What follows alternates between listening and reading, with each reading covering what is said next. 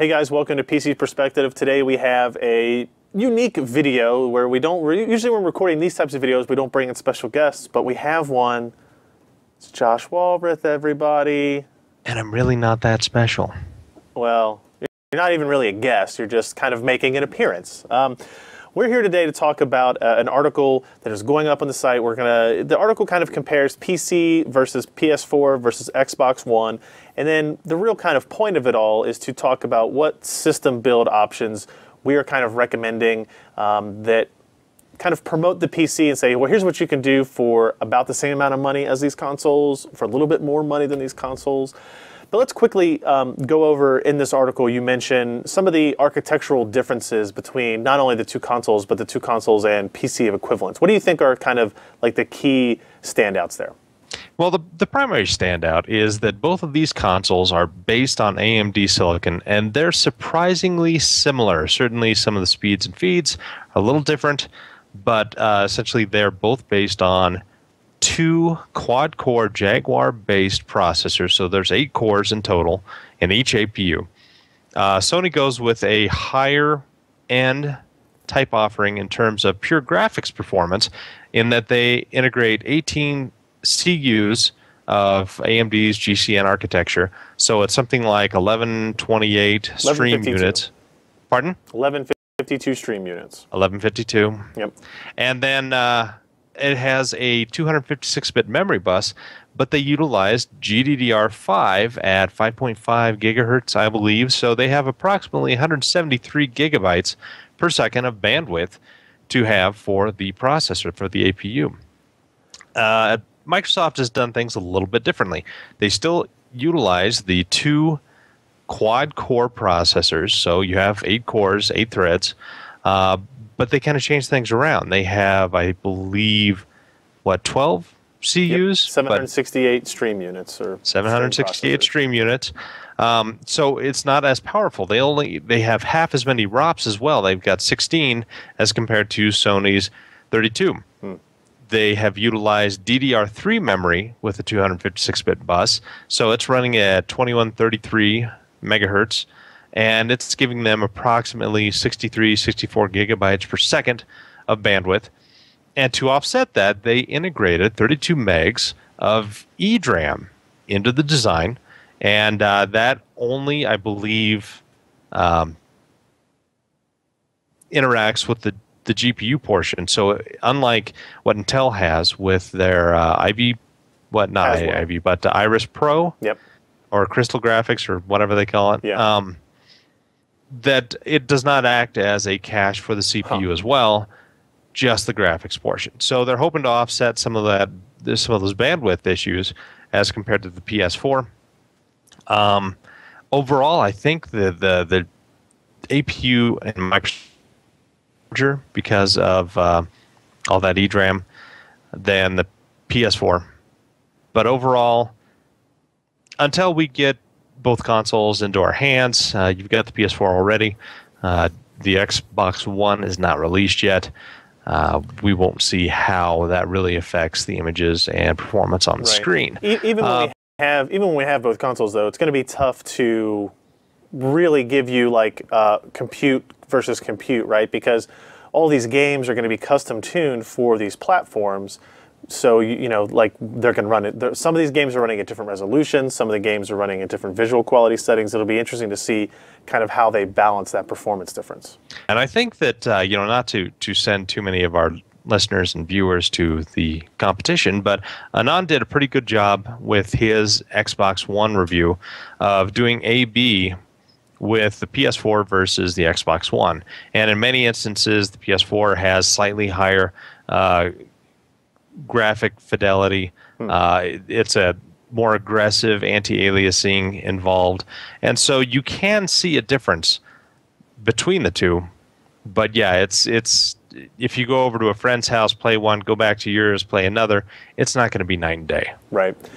It's interesting, the pure compute performance delta between these two systems is pretty dramatic, right? You're talking about 1.84 gigaflops of compute performance on the GPU section of the APU for the Sony system versus 1.27 gigaflops on the Microsoft system, and that includes their little 53 megahertz increase in the clock speed on the GPU portion as well. So that's a pretty noticeable difference. One thing that, you know, we're a PC-centric site here. We don't make any bones about it, right? Like we love PC gaming, but these consoles are interesting for a couple different reasons. I think primarily because of their performance that you get for the dollar right now. And even if we look at performance per watt, it's going to be pretty impressive too. So the Xbox One is $499, but that includes that giant Kinect sensor as well. The PS4 is $399.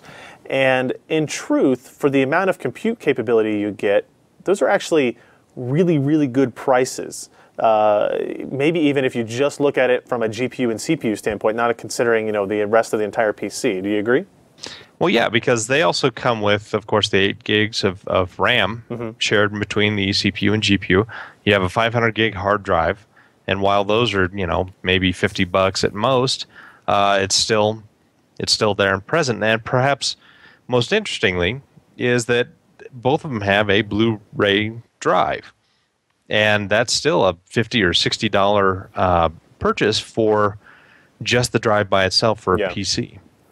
Yeah. So when you start looking at price, performance, and features, these are becoming appliances in ways. But as we'll probably see with the Xbox One, it's going to have a lot more flexibility than what we would typically consider an appliance. But still, I mean, they're custom made. They're built to a specification. Every single one of them is identical. So you've got, of course, economies of scale. Right. And, you know, it's going to be interesting to see, especially on Sony's side, where they start going with their OS, what they're including with, you know, kind of the traditional dashboard, what kind of applications and whatnot we're going to see from them, since, you know, Microsoft has been pretty aggressive with their kind of hypervisor and twin virtual machines, going that one that handles a lot of the applications and streaming, the other that does just totally games. So let's jump into kind of the meat of the matter here and look at a couple of system builds that you and I kind of discussed back and forth and ultimately decided on a couple of different options, right? So one of the things in the whole PC versus console battle is there's always a battle. That's, I guess, the first thing, is that people seem to be very defensive of their own position. People have a lot of money invested or time invested in one or the other. And so there's a lot of trolling and all this other stuff that happens on the internet. But let's take a look at it kind of more objectively. And what we did in the first option was look at a gaming system. What can you build as a new computer for the $500 range? So let's get you, it's very difficult to get in the $400 range with the PS4, but more realistically, what can we do in the $500 range with the Xbox One? And we came up with a list of parts that I think is pretty competitive, offers a lot of flexibility, and some of those you can see here sitting out next to me. So the processor that you chose is the AMD A10-6800K. It's a $129 CPU. This is the highest end Richland part available right now? That is correct. It's the 2-module, 4-core. It's got the VLIW4 architecture. It's the fastest GPU currently in AMD's line for the integrated graphics, and it's got the most stream units. I believe it's got something like 384. Yeah, I think that's right. And then we went with a fairly standard MSI FM2 motherboard. It's $59. It's a micro ATX solution. 8 gigs of DDR3 memory running at 1866. And we did go with a higher frequency because the clock speed of your memory on an APU system, where the APU is your primary graphics solution, can actually make a difference in performance. We've seen that as you go from 1333 to 1666 to 1866. You'll see noticeable, frame rate and performance improvements through those frequency increases. No discrete graphics card, a 1 terabyte 7200 RPM hard drive, a Corsair 200R case, which is obviously much bigger than an Xbox One, but gives you a lot more flexibility in the long run too. A 500-watt Corsair power supply, no optical drive in this build, and then Windows 8.1. It's always testy when you have to get that operating system involved. The total, as of this recording, is about $549 on Amazon. So, in terms of compute power, we're looking at the compute power of this APU is about 765 gigaflops, which is quite a bit under. It's about two-thirds that of the Microsoft product. So where do you think this PC stands in terms of gaming potential compared to the consoles? Gaming potential is going to be much lower. It doesn't have the eDRAM. It doesn't have a 256-bit memory bus. It's got the dual-channel 128-bit that gives it at max.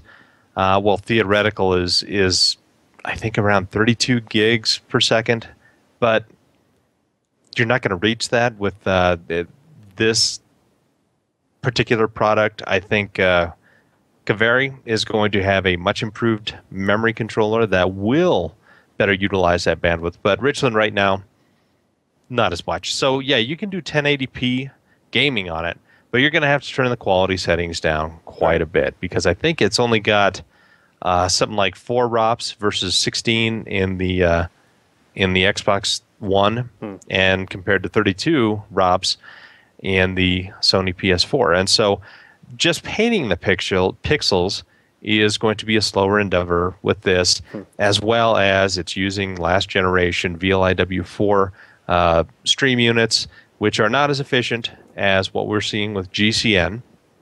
And so you're also kind of sitting with something that we didn't discuss is when Sony and Microsoft looked at the trade-offs and they thought, well, you know, we could put more power and more TDP to the graphics and have probably a better experience, but we still need a certain amount of processing power. And so that's why they chose the 2 quad-core Jaguar CPUs. They're very low power.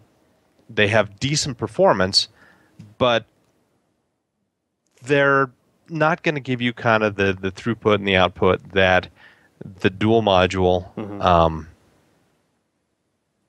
pile driver based, pile driver based CPU is on the APU, the 6800K. Right, and the Jaguar cores on the consoles are running at lower frequencies. I think 1.6 or 1.6 and 1.7. Yeah. Sony came out and said, hey, we can go up to 2.75, but everything else needs to be kind of turned off on the chip for it to be able to do that. So yeah. I was just going to say that this is one of the reasons why, even though I totally believe that PC gaming is a superior experience, it takes more money at this point in time, especially as a new console is released, right? So if you take our APU build, the $500-ish PC that we've spec'd out here, and compare it to the 360 and the PS3, which just a couple of years ago were still in the $300 to $400 range, $300 range, I guess, the PC looks much, much better. But as the beginning of a console cycle begins, because they're planning on 7 to 10 year life cycles, they overbuild early, right? And either lose money or come close to losing money in the hardware because they know that this needs to last for a very long time.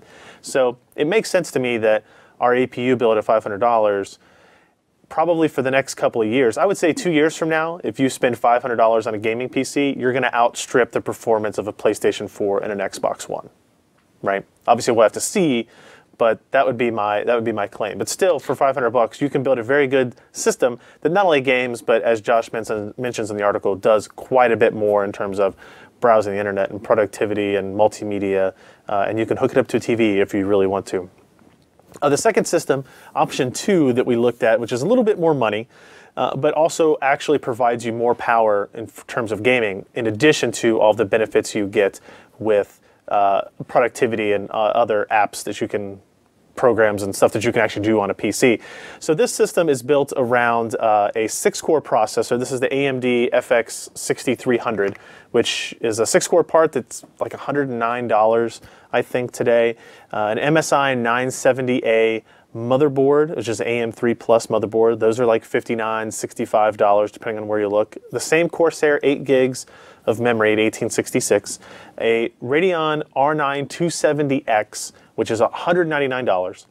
And then you got the Seagate Barracuda 1 terabyte hard drive again, the same Corsair 200R case, a slightly larger 600-watt Corsair power supply, a Pioneer Blu-ray reader included in this case, with also does DVD burning, Windows 8.1 OEM. All comes to a kind of grand total of about $780 before any rebates, again, on Amazon.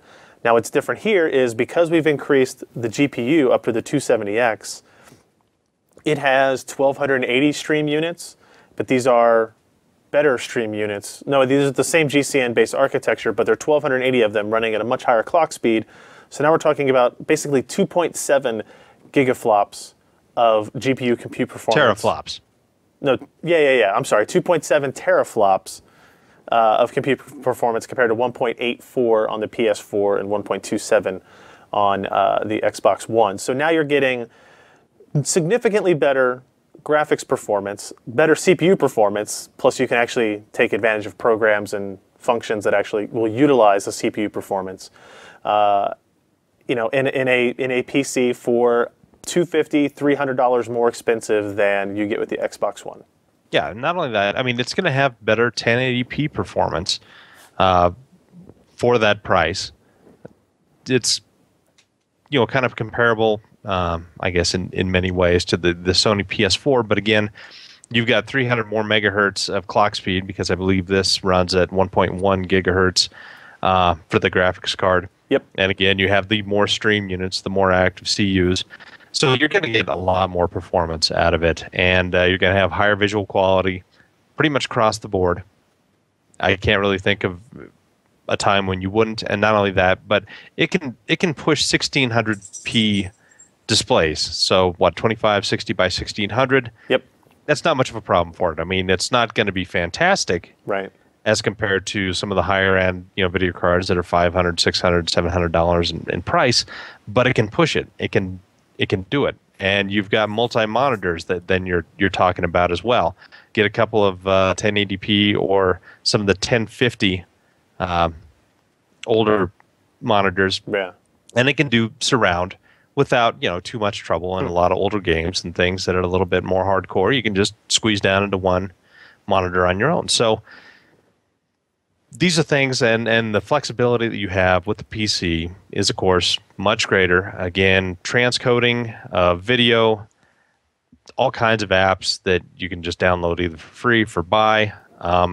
You have an amazing amount of games out there, which the PS4 and Xbox One do not yet have. Not yet. So you load up Steam, and you've got, I don't know how many thousands of games.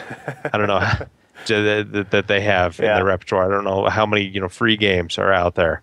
It's just kind of insane. So that extra $250 over the Xbox One, it's a big chunk of change for most of us right off the bat. It is. But at the same time, you're going to have a lot more longevity, potentially. You have a massive back catalog of games that these new consoles do not have. Mm-hmm. So, I mean, it's still kind of a win for the PC. I agree. I think, again, it comes down to PCs can be so much better than what you get on consoles if you're willing to invest. Is there a larger investment up front, especially, you know, right as these two consoles release? Yes. You know, for $500, Call of Duty Ghosts and Battlefield 4 are probably going to look better. They will look better on the PS4 and the Xbox One than they do on the $500 gaming PC. But for $780, $800, now you're talking about the PC looking better. Now, I do say we haven't included the price of a monitor or keyboard or mouse, just kind of assuming that this is something that most people would already have. If not, that is something you have to add on to. But with a console, you have to have a TV, and we assume most people have a TV to hook it up to as well.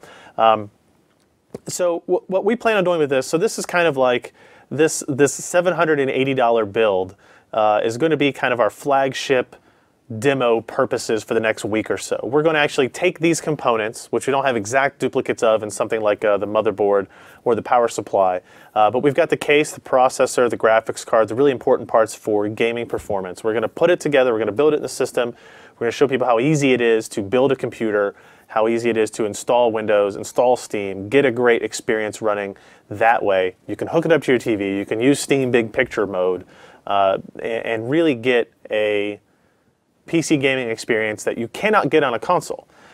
There are things the Xbox One is going to do with its Kinect that you cannot get on a PC today as well. There are trade-offs for sure. So, you know, you'll see a lot of PC websites, a lot of PC hardware sites talk about just totally dismissing the consoles. And I don't think that's something that we should do, because I think Josh and I both agree that in terms of like the cool hardware that they offer, that it's really neat stuff at a really compelling price. And one of the discussions we've been having is, if this APU only uses 150 to 170 watts, let's say it's 150 watts, could AMD possibly bring an almost exactly the same design, probably the Xbox One because of its use of DDR3, to a retail, you know, DIY type market, right? So could you get 8 Jaguar cores and 1270 gigaflops of compute performance on an APU and ship it out that way at a higher TDP? Because I think the APU that we used in our first build was like a 100-watt part, right? So we're not that far from it. We're, you know, maybe 30, 40 watts away. It would require infrastructure changes. It would require, you know, new motherboards and that type of thing if they decided to go that route. But I'd be curious to see, you know, if that's something they would be able to produce at a reasonable price, you know, in the future, to offer up this Steambox style custom design console. Yeah, it's going to take a couple of dollars because it's still a 350 millimeter square product, which is about the same size as your $299 R9 280X, otherwise known as the HD 7970 Tahiti. It's the same size as almost. So you've got to take into consideration that, you know, it's a pretty good chunk of silicon. And I guess what the AMD A10 6800, the Richland, those are in the 240 millimeter square range. Okay.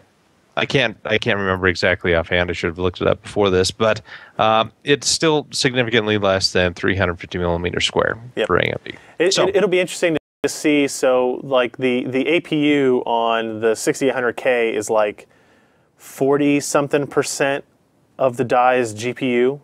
No, it's like 51. Okay, all right.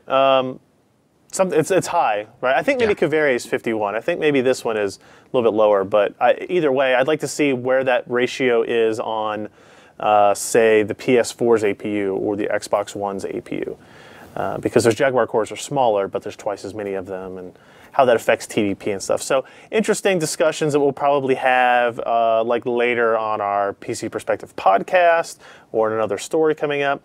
For now, though, I encourage everybody to go read this article that Josh published that compares these consoles, compares the specs, and then we look at what can you build for $500 versus $750 to $800 to compete against these and to create really compelling options. I encourage you guys to go check that out. And keep checking back here on the YouTube channel or on PCPro.com as we kind of go through the generic basics of let's build a PC, let's show you that we can install an OS on it fairly easily, get Steam on there, download games. You can create kind of an environment that is as console-like as you can get in today's market, and we'll be demonstrating that for you guys very soon. Josh, thanks for joining us, or joining me, I guess, on this video here and explaining. Thanks for having me and my exceptionally messy office. Well, mine's really messy too, but luckily my camera points the other way. We'll see you guys next time. Thanks for checking in.